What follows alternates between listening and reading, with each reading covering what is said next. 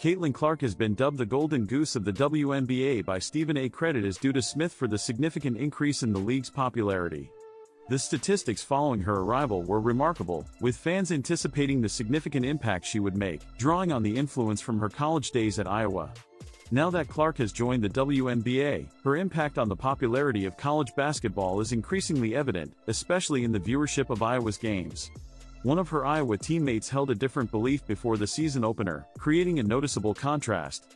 Sports Media Watch has published a detailed report that examines viewer trends and statistics in a variety of sports, with a focus on women's college basketball. The Sports Media Watch report noted that ESPN2 attracted an average of 203,000 viewers for the Iowa-Virginia Tech game last Sunday, marking the Hawkeyes' first Nielsen-rated game this season. In comparison, the same matchup during the previous season, aired on ESPN on a Thursday night, garnered 570,000 viewers for Iowa. This signifies a significant decrease of 64%. The most apparent challenge is Caitlin Clark's absence from Iowa's roster this season. During the 2023-2024 season, Caitlin Clark led Iowa to a historic victory over Nebraska in the final of the Big Ten Women's Basketball Tournament, establishing a new standard.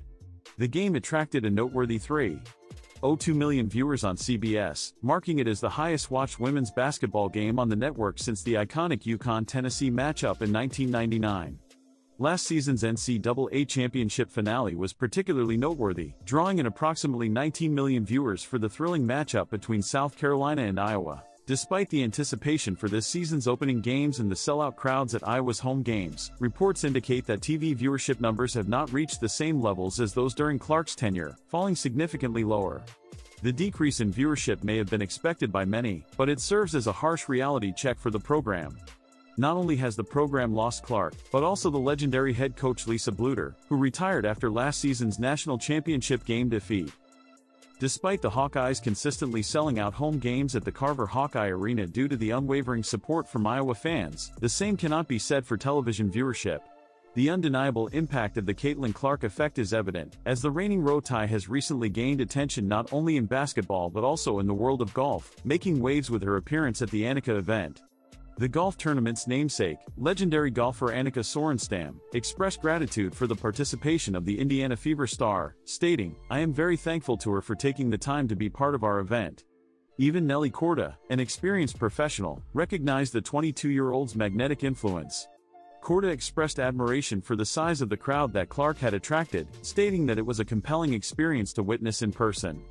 Tennis star Caroline Dolehide is enthusiastic about the opportunity to partner with Clark and believes their collaboration will attract a larger audience. In 2024, the Indiana Fever and Chicago Sky players achieved remarkable success in women's basketball, drawing large crowds to arenas, setting record-breaking jersey sales, and achieving impressive TV ratings. Their rivalry reminiscent of Larry Bird and Magic Johnson has brought new life to the game in recent years. However, Clark and Reese's influence on women's sports extends far beyond their professional careers. The NCAA Women's National Championship game in 2023, featuring an intense matchup between Iowa and LSU, marked the moment when Clark's name gained widespread recognition. Reese, a former standout player for the Tigers, also garnered national attention when she provocatively gestured towards her ring finger in reference to the championship ring she would soon receive following LSU's 102-85 victory.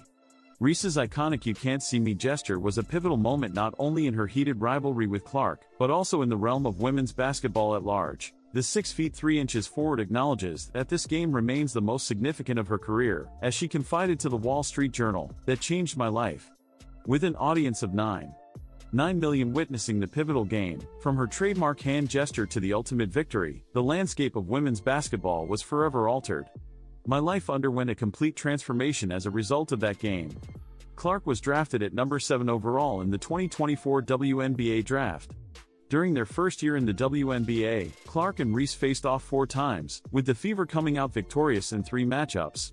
Rookie of the Year Clark recorded an average of 21 points, 7 rebounds, and 10 assists when playing against Reese, who averaged 14 points, 13 rebounds, and 2 assists in these head-to-head contests. These memorable battles trace back to their days playing in AAU. Despite competing against each other for most of their careers, Reese expressed a desire to join forces with Clark in a move that could potentially redefine the league and the sport. "Caitlin and I have been competing against each other since childhood. It's always been fiercely competitive. We are both strong competitors who have attracted a large following to the league. I believe this trend will continue. I look forward to the possibility of us becoming teammates in the future." Upon hearing Reese's enlightening remarks, fans took to the internet to express their opinions, praising her astute business acumen. Another individual added that she observes the movement. A potential collaboration between Reese and Clark in basketball would be a groundbreaking decision with implications rarely witnessed in the sport. This union could be likened to significant moves such as Kevin Durant's joining the 73-9 Golden State Warriors in 2016 or LeBron James forming a Big Three in Miami with Dwayne Wade and Chris Bosh in 2010. However, at this point, the idea of a trade bringing Reese and Clark together remains purely a fantasy. Both the Fever and Sky have appointed new head coaches for the upcoming 2025 season, with a focus on utilizing Clark and Reese to enhance their performance compared to last season. Chicago ended in 10th place last season with a 13-27 record, missing the playoffs, while the Fever were eliminated in the first round by the Connecticut Sun. Clark and Reese, potentially forming a potent duo in the WNBA, could have significant impacts on and off the court. Despite their past rivalry, they united on Team WNBA during the league's All-Star game against the U.S. women's national team in July, marking only the 8th instance of two WNBA rookies being on the All-Star roster. They achieved a feat that eluded countries like France, Australia, and Nigeria in the Olympics by defeating the current roster of Team USA, which includes star players Diana Taurasi, A'ja Wilson, and Breanna Stewart, with a final score of 117-109. "It's amazing playing alongside Clark. Whenever she has possession, I eagerly seek my chance because I trust her passes," Reese commented on their partnership. "She truly enhances the experience on the court. In the future, we will have many opportunities to collaborate and engage with one another. Hopefully, we will achieve our goal of becoming Olympians together in 4 years." Reese expressed this optimism despite not making the gold medal-winning Olympics roster for Team USA. Head coach Cheryl Reeves' decision to field a more experienced roster for the Paris tournament proved to be successful, with Team USA emerging victorious. While Clark and Reese narrowly missed out on the 2024 team, they are expected to secure spots for LA 28, assuming they maintain their current form and remain injury-free. By the time the 2028 Los Angeles Summer Games arrive, Clark will be 26 and Reese will be 28, primed to potentially have secured multiple WNBA championships and MVP titles, possibly even playing on the same team as they enter their athletic prime. That remains 4 years into the future. Currently, both athletes are focused on pursuing opportunities in the WNBA, and Reese is also considering joining the new 3-on-3 basketball league, Unrivaled. Reese has made a commitment to participate in this league, which provides equity for players and showcases 36 WNBA players across 6 teams. The league is set to begin in January in Miami and will span over 8 weeks, including playoffs. The roster for the upcoming event is nearly complete, with 32 out of 36 spots filled by notable WNBA players. All eyes are now on Clark, as her decision to participate could potentially result in her and Reese being teammates sooner than anticipated. With Stephanie White, the 2023 WNBA Coach of the Year, now leading the Indiana Fever, Caitlin Clark is primed for a breakout second year. The current Rookie of the Year made a significant impact on the league in 2024, establishing lofty expectations for her future career. Additionally, Clark was recognized with a first-team All-WNBA selection in addition to her rookie accolade. She was the first rookie to be acknowledged with this recognition since Candace Parker in 2008. Clark is only the second member of the Fever to be chosen for an All-WNBA team, following in the footsteps of team legend Tamika Catchings. Moving forward, there are many opportunities for both Clark and White to develop and grow. White is set to rejoin the team in 2025, following her successful coaching tenure with the Fever in 2015 and 2016, during which the team made 2 playoff appearances. White led Indiana to the WNBA Finals in her inaugural year as head coach, marking it as the most successful season in franchise history. This prediction may not be considered as audacious for a player of Clark's caliber, as he was already a topic of discussion during his rookie year. It is quite evident that she is the top point guard in the league, as indicated by her nomination to the All-WNBA First Team. In 2024, Clark placed 4th in the MVP voting, following Breanna Stewart, Nafisa Collier, and the unanimous winner A'ja Wilson. During her time with the Sun, White guided Alyssa Thomas to 2 top-5 finishes in the end-of-season MVP standings. Notably, nearly every significant contributor from Connecticut experienced significant statistical growth under her leadership. White is undoubtedly a standout in the league when it comes to nurturing young talent and maximizing her players' potential. Clark's chances of winning the award hinge on the Fever's performance. Simply finishing the year with a 20-20 record is not sufficient. One seed in order to make a deep run in the NCAA tournament. It is essential for our team to aim for a top-half placement in the league, while additional improvements to the team would also be beneficial. Clark possesses the necessary talent to achieve this goal. She is a strong candidate for an MVP award, with its attainment being a certainty, the only unknown factor being the timing. White is the coach who will refine her skills. Clark's performance on the offensive end is nearly flawless, showcasing a skill set that leaves little room for criticism. At the start of her professional career, her shooting statistics were underwhelming. However, following the Olympic break, she propelled Indiana to the top offensive ranking in the league single-handedly. Her primary focus has consistently been on improving defensive skills. During her rookie season, Clark recorded a defensive rating of 106.6. The aforementioned figure represented the lowest statistic among point guards who began at least 20 games in 2024. Clark's defense requires significant improvement at this stage of her career, and expecting her to excel as an elite defender in her second year is unrealistic. Fortunately, White has consistently demonstrated a strong focus on defense throughout his coaching career. All of her teams exhibit exceptional defensive skills and excel in fast transitions. Dejounte Carrington, known for her impressive fourth-year improvement resulting in an All-Defense nomination and the 2024 Most Improved Player Award, epitomized the qualities of a Stephanie White guard. While Clark may not reach Carrington's defensive prowess, she possesses the physical potential to exceed her current performance. She should prioritize the weight room during the 2024 offseason to address her lack of size as a guard. If she demonstrates this ability, she is already excelling as a rebounder and has displayed moments of quick reflexes. She does not need to reach the level of Gary Payton. Instead, she simply needs to enhance her skills to prevent becoming a defensive target each time she goes down the court. No player in the history of the WNBA has achieved an average of a triple-double. Only 46 of them have been recorded throughout history, and Thomas holds the record with 15. During her initial season with the White team, she nearly achieved a triple-double average with 15.5 points, 9 rebounds, and 7.9 assists per game. She also established a new record that year for the highest number of triple-doubles in a season, achieving a total of 5. It isn't guaranteed that Clark will achieve a Russell Westbrook-level performance, but it is plausible that she could come close to it. In his rookie season, Clark averaged 19.2 points, 5.7 rebounds, and 8.4 assists per game. That represents the pinnacle of achievement for a newcomer in this professional sports league. In order to increase her proximity to the basket, Clark must focus on enhancing her rebounding skills. With a collegiate average of 7.1 rebounds per game, she possesses evident potential to excel in this area. Should Clark dedicate herself to an effective off-season regimen and focus on strength training, she may find it easier to secure rebounds in the upcoming year, 2025. However, it is unlikely that she will achieve an average of a triple-double in her performance. No player has ever achieved an average of 10 assists per game in a single season. There has never been a player similar to Clark in the past.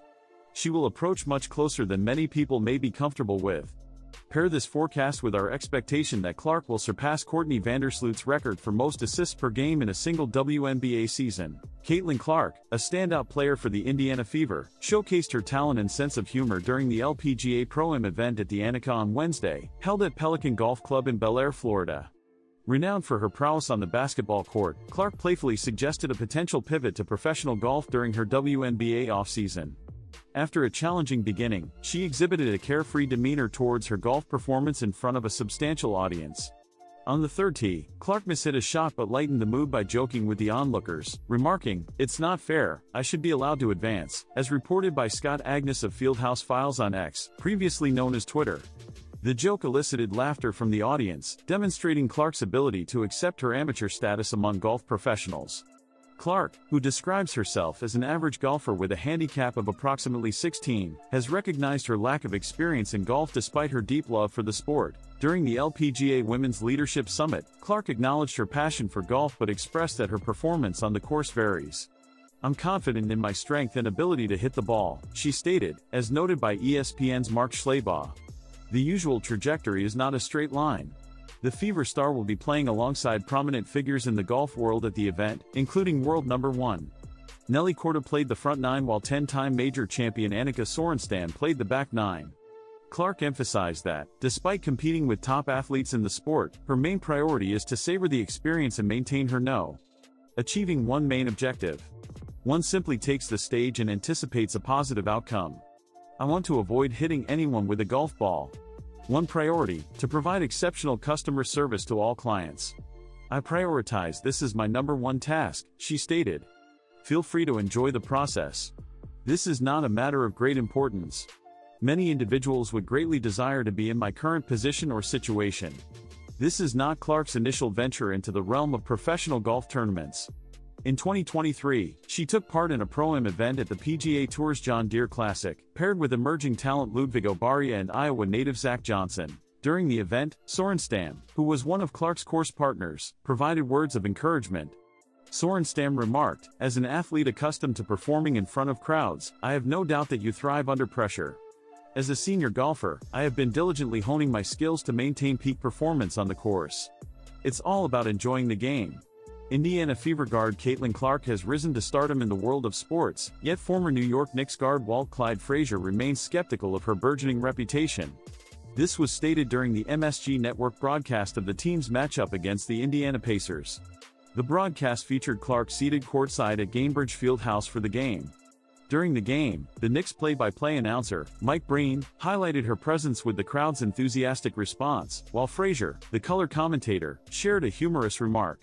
Clark was in attendance with her boyfriend, fellow Iowa alum Connor McCaffrey, who serves as an assistant coach for the Butler men's basketball team. Frazier, a cherished figure in franchise history, has been a prominent member of the MSG Network broadcasting team since his retirement. Despite his age of 79, Frazier maintains the resilient defensive mindset that earned him a spot on the NBA's All-Defensive Team 7 times. If he can still outmaneuver Clark, his phone will be inundated with calls from the WNBA.